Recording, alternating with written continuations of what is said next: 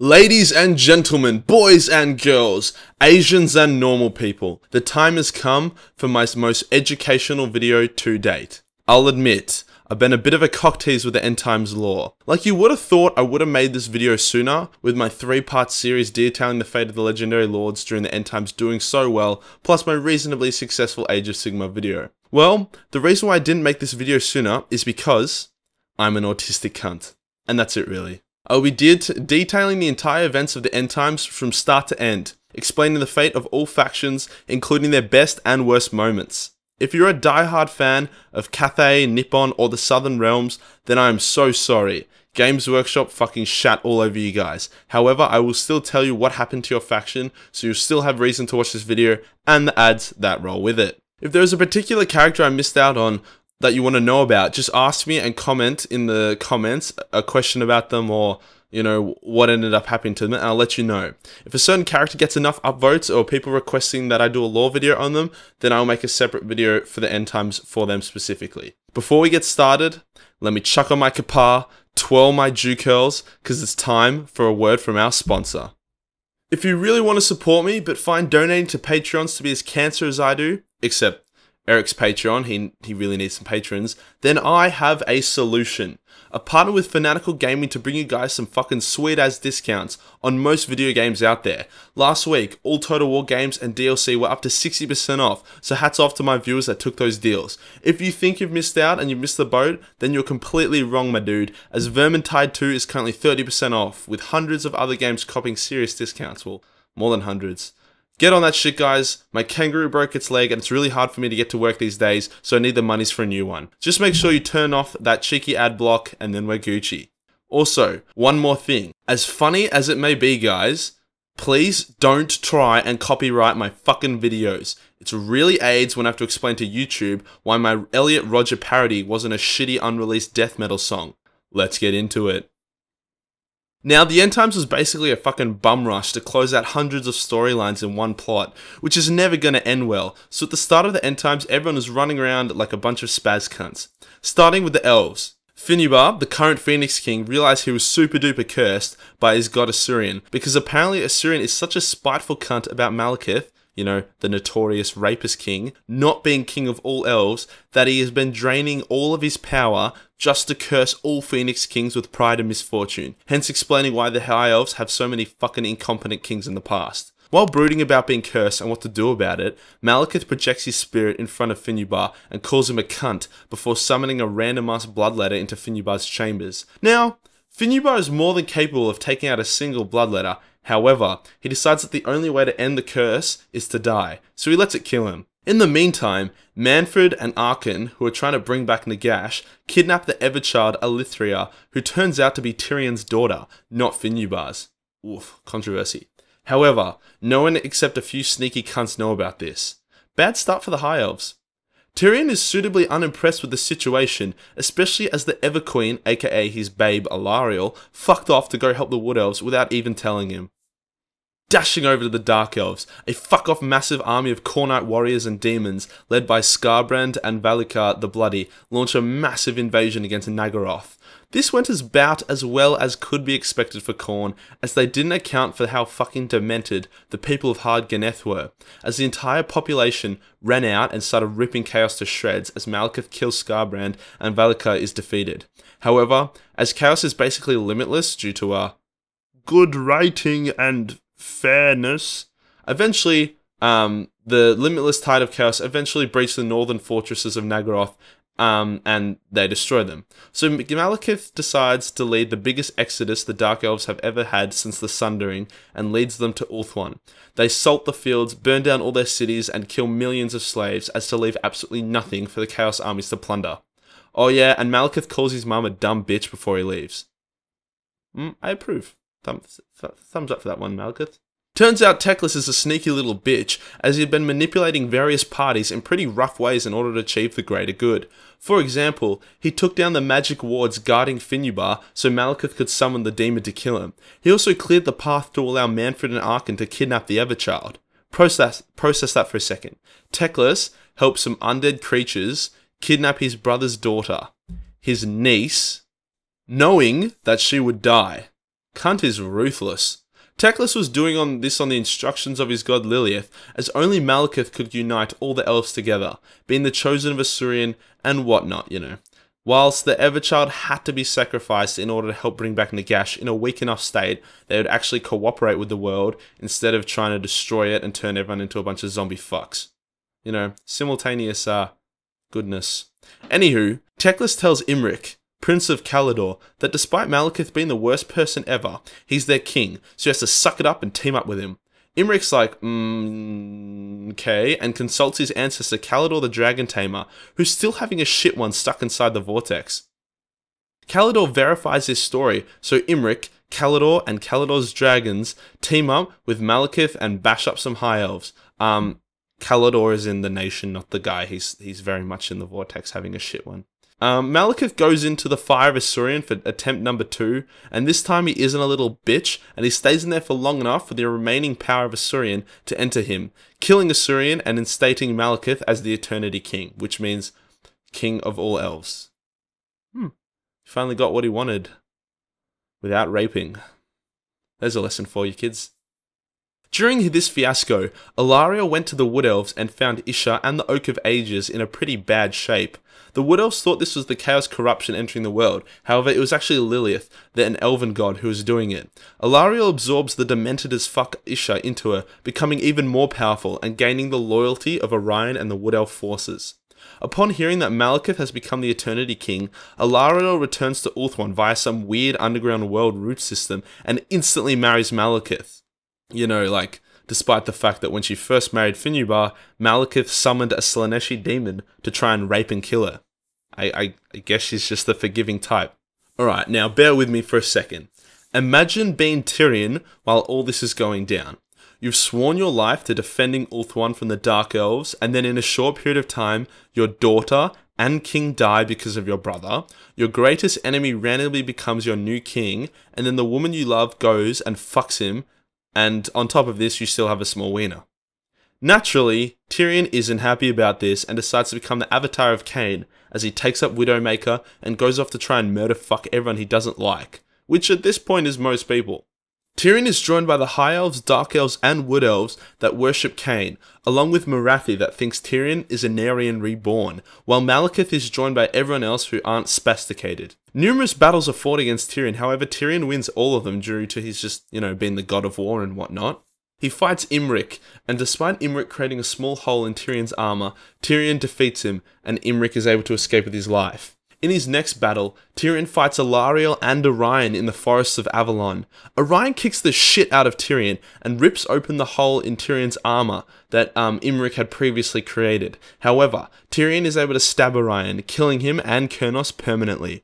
Alarielle duels Morathi, but retreats when Orion falls. Tyrion and Malekith finally have their fateful duel on the Isle of the Dead as both armies collide in a massive climactic battle. Despite being empowered by Asuryan, Malekith is no match for Tyrion, who by this point is literally just Cain, with Tyrion's body. Malekith is struck down, but before Tyrion can land the finishing blow, Anith Anir, the Shadow King, the motherfucking Shadow King, saves the day by shooting Tyrion through the heart in the hole in the armor that Orion and Imric created, killing him and Cain. However, the Shadow King is a bit of a memer, and he shoots Malekith as well for laughs. Non-fatally though, so it's fine. All elves swear loyalty to Malekith, as he leads all elven factions to Athel Loren, while Teclis goes to undo the vortex. You might be thinking, why the fuck is Teclis gonna undo the vortex? Like, won't that ruin the world? And the answer is, yeah, kinda. See, Teclis figures that the world is ending, and there is currently no one powerful enough to truly challenge chaos, hence that's why he wants to bring back Nagash. Also, by undoing the vortex, he's basically freeing the winds of magic, which will then enter the bodies of various great heroes and champions, making them incarnates, who could be strong enough to beat back chaos once and for all. This is confusing, but bear with me. Unbeknownst to Teclis, however, is that Sigma himself is trapped within the vortex, explaining why Sigma was the most absent god around. Teclis undoes the vortex and Ulthuan sinks, drowning any elves who chose to stay behind, which actually was quite a lot. As it sinks, Slaanesh sticks her juicy fat cunt out and eats as many elf souls as she can, including Kalidor Dragon Tamer and Morathi. Morathi tries to bargain with Slaanesh, but this goes about as well as can be expected, and she's quickly eaten and damned to eternal rapage. Which is, you know, actually probably what she wanted. Bam, bitch, that's the elven fluff leading up to the climactic battle, but I'll get to that later. Now, it's time for my favourite skelly boy, Settra, the motherfucking imperishable, and his less cool vampy friends. Not really friends, he hates them, but you know the people you have in your life where, oh yeah, they're my friends, but you know, they're fucking cunts. Yeah, I got some of those. Anyway, but wait. I need to explain some gay-ass vampire fluff with Nagash and his pimps before we can get the tissues out and violently masturbate to Settra lore. Arkhan and Mannfred went about stealing and kidnapping to bring all ingredients required together to bring back Nagash. They kidnapped the Fey Enchantress during the Bretonnian Civil War. They kidnapped the Everchild from Ulthuan, and they kidnapped Volkmar Grimm as he went to tell Mannfred off, and Mannfred's like, okay, like, yeah, you can tell me off, I'll just kidnap you. And yeah, he really should have seen that coming, shouldn't he, old Volkmar? Like, everyone told him, Volkmar, don't go talk to Mannfred, he's going to kidnap you. And Volkmar's like, nah, it's fine, it's fine. And here you go, I can't say I feel bad. Wait, here's a bit of lore you guys will actually love, though. Krell had become so independent from Heinrich Clemmer that every time Heinrich summoned him, Krell would always boss him around and call him a little faggot. Probably because it turned out that Krell was actually the vessel of Nagash, and Nagash was, you know, using him in his weakened undead state. And Heinrich randomly also becomes a follower of Khorne for some reason. So obviously, him and Arkhan have a bit of a disagreement about it, and Arkhan blows him up. You might be wondering, oh, Heinrich was empowered by Khorne. Surely he would have beaten the powerful but not godlike Arkhan. Well, the answer is that Khorne doesn't give a fuck about magic. Actually, Khorne despises magic. So by Heinrich declaring for Khorne, he was maybe even weakened. So, obviously, Arkhan, empowered by Nagash, fucked him in the ass. As the ritual began, oh, and also he took his staff because his staff was actually the staff of Nagash, not Heinrich, and he was able to use it for the ritual. Nice, nice, nice, nice, nice, nice, nice. As the ritual began, the Fey Enchantress has her throat cut as Volkmar is getting the shit beaten out of him. However, the Everchild remains defiant and calls Mannfred an ugly bald cunt and says that Arkhan looks like a dried up scrotum. This impresses the shit out of Arkhan, who starts thinking that the elves are more badass than him. Before the ritual can be completed, an elven army led by Eletharion and Araloth attack and a battle ensues. Mannfred gets his tits beaten off by Eletharion. I'm definitely mispronouncing that. Fuck you. However, before Eletharion can save the Everchild, Arkhan gives him a wink and turns him to dust. Man, Arkhan's really racking up a body count. Arkhan then kills the Everchild and slices off Volkmar's hand and replaces it with Nagash's hand. Nagash violently takes over Volkmar's body, painfully killing Volkmar. Seeing Nagash's return, Araloth leads the elven forces back to Athel Loren, catching the 11 AM Nope train and stopping off at Fuck Thatville. Seeing that Nagash has indeed returned, my boy Settra unites the Tomb Kings and prepares for a battle that theoretically does not end. I'm not kidding. Nagash and Settra's forces collide. However, zombies, skeleton, monsters were all being revived as quick as they were being killed, leading to weeks of just non-stop battle between millions of combatants. Nagash gets the bright idea to go and eat the god of the underworld, hence becoming a true god himself. He goes and does this with the help of all the souls in the underworld who rise up against the underworld god. What do you call it? It's not Satan, it's Egyptian, I know. Well, Egyptian, Nekaharan, you know. Now, Nagash became a god tier, a god from his little trip down under, and tips the battle in his favour, wiping out the Tomb King's armies and wounding Settra. Settra stands in front of Nagash, holding his big fuck-off sword in defiance. Nagash is like, "Hey, Skelly bro, you fought well, but I am literally your god. You cannot win. Join me, and you'll be made a commander of my army." To which Settra replies, "Lick my rim, cunt. Settra does not serve. Settra rules." And then Nagash exploded him, leaving only his still, alive, quotation, head to rot in the sand. Days pass as old mate Settra's head sits in the stand, furiously venting as Nagash raised Nekahar to the ground and has the rest of the Tomb Kings kneel before him and serve him, including Khalida, who realizes that if she fights now, she'll die, but if she swears allegiance to Nagash, she'll still get an opportunity to try and kill Neferata in the future. Suddenly, Settra hears 4 voices in his head, laughing at him and telling him that they can grant him his revenge. Settra remains silent during this ordeal, however his body reforms and he finds himself imbued with chaotic power.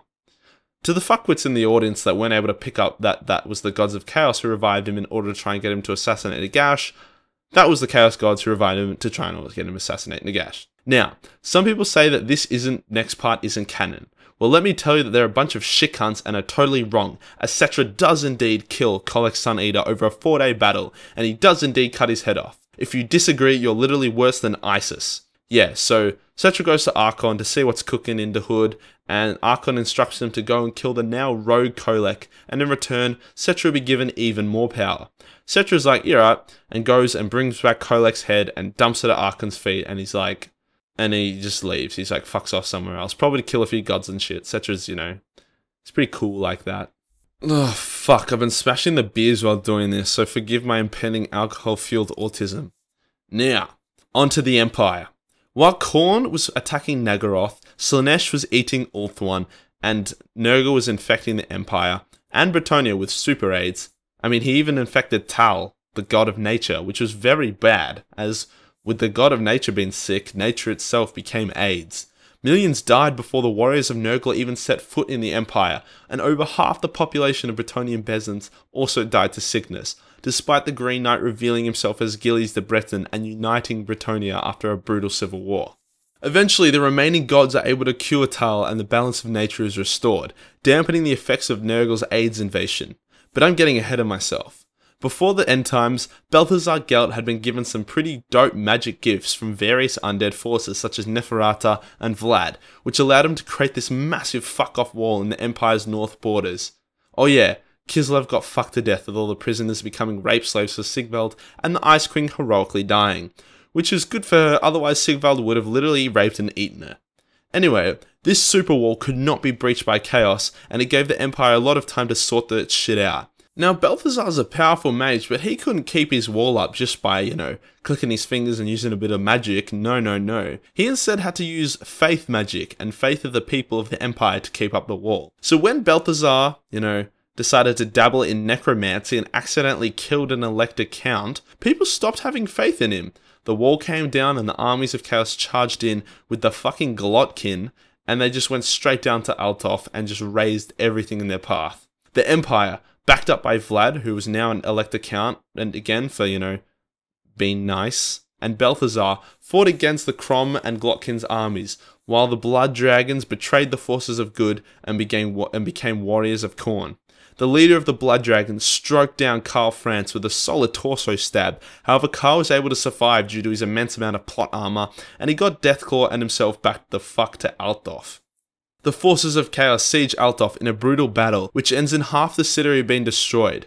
During the battle, Luwin rocks up with a fucking gigantic army of, like a big ass erranty army of Bretonnian knights, which makes up like 90% of remaining Bretonnian knights, and he breaks through the backline of chaos, while Vlad personally kills various greater demons of Nurgle like it's child's play.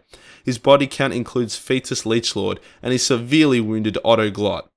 Leon has his head cut off by Festus before Vlad kills Festus, so rip Leon.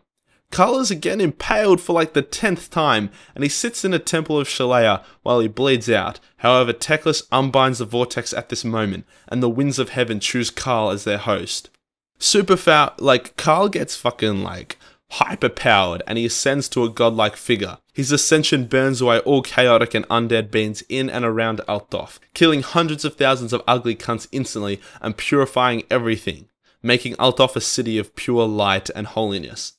Vlad avoids this flaming holy death because he thought it'd be a good idea to drink Nurglite blood of Otto Glot, which is not a good idea at all, and it sends him in a violently vomiting and shitting himself fiasco, running away from the battlefield in what I presume was utter embarrassment from being such a massive fuckwit. Now this is where the Skaven come out to play. They finally stop their bickering and autism due to the Horned Rat appearing and eating the leader of the Council of 13. He then calls the Council of 13 a bunch of fuckwits and tells them to get their shit together. The united Skaven race caused some serious problems for the old world and the new as they simultaneously attack Dwarven holds, the Empire provinces, Cathay, Nippon, Araby, Indi, the Southern Realms, and the Lizardmen, destroying everything pretty easily, with the only few factions being able to put up any kind of resistance being the Lizardmen, Dwarves, and Cathay. However, these factions were unbelievably devastated by Skaven before they were able to get any kind of win. Cathay got anal raped in three-way war between Chaos Dwarves and Skaven and Greenskins and the Cathay armies. However, turns out Titsnitch had almost as much power as the Dragon Emperor of Cathay. As Cathay was full, I'm definitely not saying Cathay right, I'm making it sound like a fucking cafe, just Cathay or just fuck it, bear with me, I don't listen to audiobooks, I just read. Turns out Titsnitch had almost as much power as the Dragon Emperor, as Cathay was full of Titsnitch cults. After insane battle was fought, killing so many cunts and losing all the land of Cathay, the Dragon Emperor calls it quits and takes what few survivors are left, and he leaves off into the ocean on his remaining ships. His fate is unknown. I'm just gonna say he turned into a dragon, dragoned his balls over my face, I don't know. Needless to say, the Skaven were actually the real MVPs of destroying the world, as if they had not helped Chaos, or even sided with Chaos, Arkan would be licking Sigma's fucking hammer right now with a broken jaw. And that broken jaw would have been from A, getting hit with the hammer, and B, sucking Sigma's cock, because he's gay, I don't know. You might be sitting there thinking, how the fucking fuckity fuck did Skaven beat the Lizardmen? Which is a fair statement, as after all, the Lizardmen had dinosaurs, millions of infantry, and the most powerful mages in the world. And they lost because of three things: bad riding, the moon exploding, and more bad riding. See, the Lizardmen knew Chaos was coming, so they set up a shitload of anti-Chaos wards and weapons and all these fortifications, and this worked. Chaos could not put a foot in Lustria without instantly dying. But Skaven could. You might be like, but MajorKill, the Slann would have sensed the Skaven and been able to prepare. And yes, they would have if they weren't trying to keep the moon from crashing into the planet and destroying everything. Yep, you heard that right. Skaven used all their magic to pull the Chaos Moon Morceleb towards the planet in order to try and get the Warp Stone on it to flood the world with chaotic energies and give them an unlimited supply of this shit. Because, you know, it's like crack to them, it's fucked. Clan Skyra then nuked the moon and blew it up, causing the fragments to fall towards the planet. So needless to say, the Slann had their arms full, trying to firstly save the world from a literal moon landing, while then also trying to coordinate the Lizardmen into an emergency spaceship evacuation to get the fuck out of the doomed world. Most Slann gassed out from the effort and went into comas, trying to keep the moon away and then trying to destroy the fragments of the blown up moon. The Skaven weren't playing nice either. They sent Clan Pestilence into Lustria and just holocausted the place with AIDS juice. So in between their armies vomiting and shitting themselves and their Slann passing out from blocking a moon, Lizardmen didn't have much going for them. Even Grimlock, the mighty Carnosaur ridden by Grokar, perished from plagues created by Lord Skrulk himself. And here comes the darkest part of the end times in my opinion. So when the Chaos Gods were planning their invasion of the old world, they feared only a few individuals. One of these individuals was Lord Mazamundi. As Mazamundi's Slann brothers passed out from the strain of the effort of saving the world from the moon, he persisted, deleting continent-sized shards with his mind. Mazamundi refused to give up or pass out, so he kept pushing on, even as he felt his heart rip itself apart from the strain. As Mazamundi got close to death, he began hearing a faint laughter in his mind. It grew louder as his heart was tearing apart. It was the Chaos Gods laughing at him as he died alone. There were still too many shards falling, and the world was about to be destroyed, and Mazamundi died. Until Lord Croak, the Pepe himself, willed himself back to life and destroyed enough moon fragments that only Lustria and the Southlands were destroyed. Lord Croak then combusted into flames from the strain of the effort. So that's the Lizardmen. They were either killed by moon shards, killed by Skaven, killed by AIDS, or got on a spaceship and fucked off out of there. Meanwhile, Clan Morse took the fight to the dwarves, taking over many holds, and in an epic three-way battle between the forces of King Belegar Ironhammer, Queek Headtaker, and Skarsnik, Queek emerged victorious, taking Belegar's head off with his shoulders and killing Skarsnik's favourite squig, Babe. Getting overly confident, Queek then took the fight to Thorgrim Grudgebearer, who had merged with the Law of Metal and become an extremely powerful warrior. Queek leaped at Thorgrim, only for Thorgrim to catch him mid-air and snap his neck with one hand, killing old mate Queek. That's pretty much all the fluff about Skaven there is. Prince Apophis went to Hellpit because he was controlled by Nagash, and he murder-raped a few thousand Skaven until they trapped him in the realms of chaos. And, you know, Tretch Craventail sat in a cave and masturbated. Onto the spicy dwarves. At the start of the end times, a lot of dwarves were like, fuck this chaos shit, let's just hide in our holds and wait it out. But Thorgrim, a bro tier dwarf, was like, stop being a bunch of fucking pussies and help me save the world. So they kind of rallied, but not really. The dwarves were very disorganized in the way they were slaughtered. Thoric Ironbrow was attacked by Queen Neferata after the armies of Nagash had conquered the Tomb Kings. He went full ISIS mode and blew up his Anvil of Doom like a nuke, killing thousands of undead and driving the forces of Neferata out of the mountain holds. Nagash himself went about and started eating a few sleeping dwarf gods to pimp himself up a bit more, but that was the end of the vampire vs dwarf battles. After killing Queek, Thorgrim ordered the retreat of his forces away from Karak 8 Peaks, and in doing so, lost the favour of the Winds of Metal, causing them to abandon him and find someone more worthy. In his now vulnerable state, Deathmaster Schnick assassinates Thorgrim, or Schnick, or the cool guy that kills everyone, assassinates Thorgrim and takes his head as his prize. Yikes. The Law of Fire binds itself to Ungrim, who is the last remaining Dwarven king, and he uses it to great effect, killing thousands of Chaos soldiers. He makes an epic last stand against overwhelming odds in order to buy time for Karl Franz and the remaining surviving dwarves to retreat from Zufbar.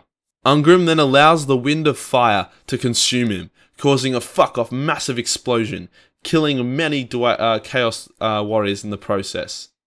At some point, Grombrindal also comes back permanently and saves Malekith's life with a throwing axe, and forgives him for basically causing the biggest non-chaos conflict in the world. With Grombrindal back in the picture, he becomes the de facto High King of the Dwarves, and he revives the spirits of every single dwarf who has ever lived in order to right every single grudge that was ever declared by the dwarves. Fuck me, this is a long video. I should start calling myself Arch Warhammer or something like that. The Greenskins lore should just be called The Adventures of Grimgor, as it basically just involves Grimgor uniting every single Greenskin and Ogre through the art of skull-fucking enemies to death with his massive axe. Grimgor creates the biggest war that there has ever been and just goes around killing everything. He literally genocides the Chaos Dwarves for a laugh, allowing Gork and Mork to kill Hashut, one of the Chaos Gods. Oh yeah, and not only is Grimgor now the incarnate of beasts, but is now the avatar of not only Gork, but the Great Maw himself, who isn't even a green-skinned god, but you know, there you go. While pissing on the corpses of dead Chaos Dwarves, the Greenskin armies mysteriously teleported to Middenheim in order to participate in the final battle. Now that's the main races and what they've been up to covered. As you can see, it hasn't gone as smoothly as we would have hoped for the factions, as all their lands are either destroyed or full of AIDS. Coming back to the Empire, we see it in terrible shape, as all the human gods were either eaten by Nagash or were killed by the gods of Chaos.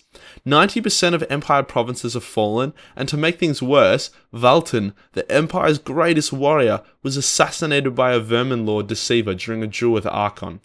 Now that's the main races and what they've been up to covered. As you can see, it hasn't gone as smoothly as we would have hoped for the factions, as all their lands are either destroyed or full of AIDS.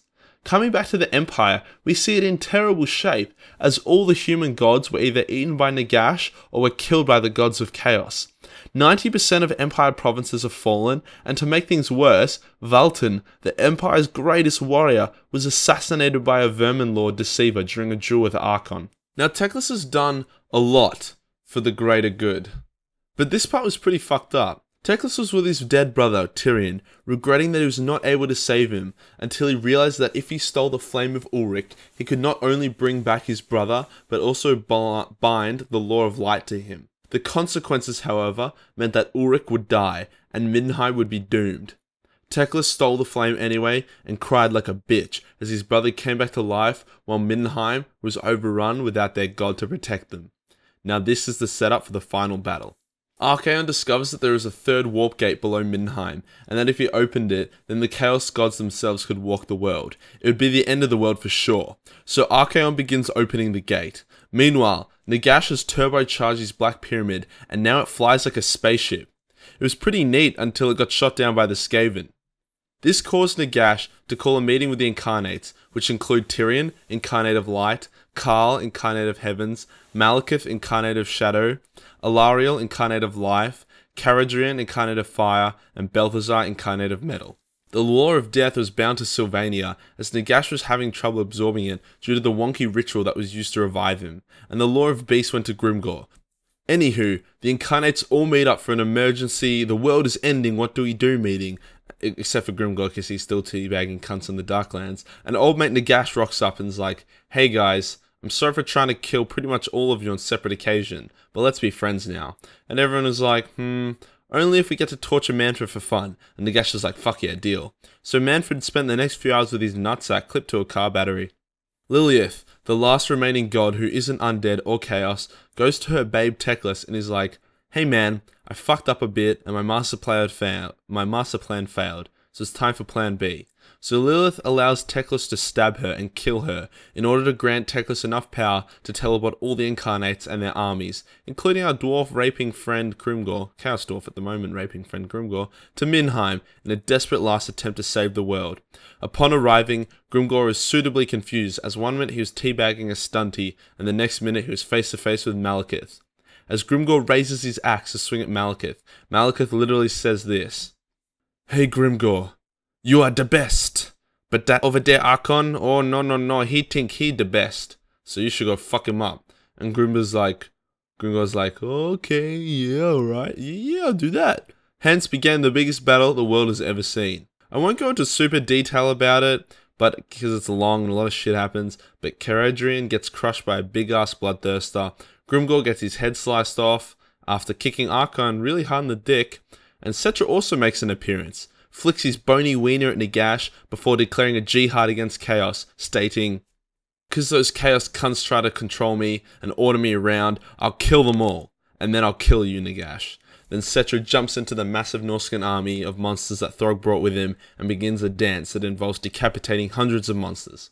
Sigvald beats Krell to death because Krell scratched his face and made him less pretty, and then in turn gets his head crushed in by Throg because Sigvald tried to kill Throg earlier for being ugly. Sigvald, get the fuck over yourself, you blonde Aryan cunt. Then Throg, to add a bit of insult to the old already crushed and ugly looking Sigvald, pisses on his corpse. The good guys are winning the battle. Grombrindle is fucking cunts left, right and center as Teclis and Balthazar work to close the warp gate. Sigma enters Karl's body, returning to the world and beating the tits off Archaon, while Gortek is in the battle side by side with Grombrindle, fucking cunts as well. Archaon gets thrown into the warp by Sigma, however the most retarded shit happens.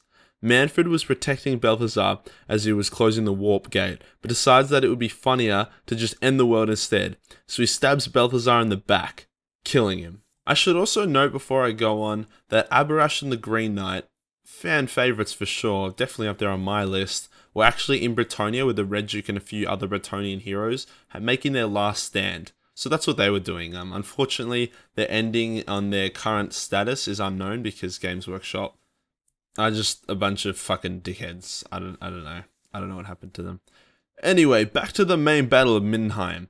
The death of Balthazar causes a ricochet effect, as the Law of Metal flies to Teclis, who cannot simply handle the winds of fire, beasts, and metal at the same time, so he explodes.